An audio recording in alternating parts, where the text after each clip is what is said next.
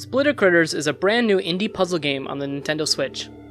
The game offers a unique mechanic where players can split the level and move its pieces in order to help the adorable critters find their way to the spaceship. The game was originally released on mobile platforms. The studio, RAC7, was kind enough to send us a copy of the game for review purposes. So, does Splitter Critters make the cut, or should you fly away? This is PushDustIn from Source Gaming, bringing you this review. Since Splitter Critters is a puzzle game, there isn't much of a story.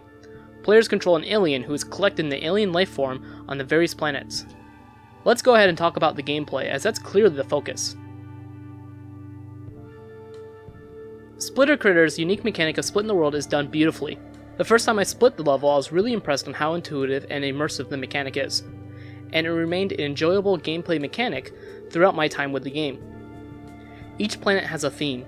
One is focused on water levels, while another requires players to push buttons.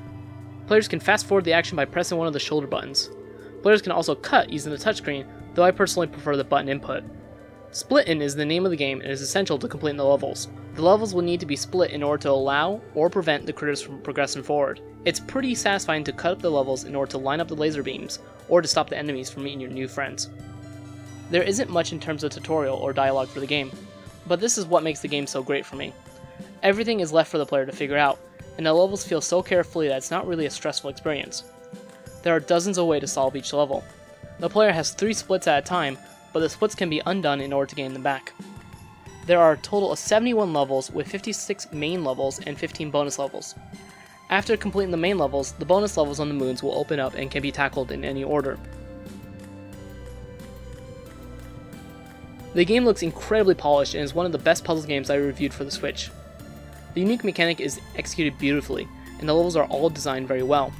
Splitter Critters has a philosophy of show, don't tell, which guides players along the correct path without excessive hand-holding. The music is quite atmospheric and helps provide a calm, relaxing experience. I really dig the style of the game. There are a lot of small details like how the main character looks at the critters whenever they're near him, and that really helps sell the world. The critters are all very adorable too. The sound design is great as none of the sounds get annoying, which is a problem I've had with some of the other puzzle games on the Switch. The UI is also very clean. The critters' location are shown by small circles if they're off-screen, which helps prevent players from getting lost in the bigger levels. I was really impressed by how the game handles transitions between the levels, and by how minuscule the loading times were. Overall, the game has a very polished veneer to it, making it one of the best indie games I reviewed so far, especially considering its origin being a mobile title. I only encountered one glitch in my playthrough, but it wasn't game-breaking. At one point, the top of the plane and the rest of the plane got separated, and it prevented the critter from walking on it. Resetting the split actually fixed it, and there was no problem after that. All in all, Splitter Critters is a fantastic game that I would highly recommend for players looking for a new puzzle game, or for players who want to play a game that isn't so stressful. The game is quite immersive and has a lot of polish, providing a great experience overall. The game retails for $6.99 US and is set to release on May 15th. I give Splitter Critters a 5 out of 5. Thank you guys so much for listening to this review. Let us know what you think about Splitter Critters in the comments below. Again, I would like to thank RAC7 for providing us a review copy. As always, check out the description to see all of our social media links. Make sure to smash that subscribe button and always return to the source. This is PushDustIn, signing out.